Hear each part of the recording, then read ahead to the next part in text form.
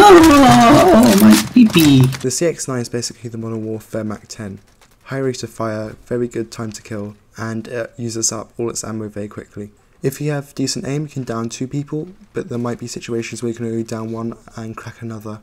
Why use this gun over others? Well, first of all, it's got some extremely good close range potential, and this is a gun I would prefer to use either in solos or duos. In trios and quads I might prefer to use something else like the Bullfrog that has a bit more range and versatility and a much higher ammo capacity. I like to use the Monolith Express because it increases the damage range without having many drawbacks, unlike barrels. I actually don't use the barrel at all because its damage range is already decent enough. I use a Mach foregrip to increase the hipfire accuracy, but some people might want to use a Commando foregrip to increase the ADS accuracy. I use the 50 round drum mags because that's the highest capacity you can get with the gun and you need all the bullets that you can get. The CXFR stock is a shorter stock and it increases your mobility and also increases your hipfire accuracy slightly. And the sleight of hand reduces the reload time by 1 second, which makes it one of the fastest reloads in the game.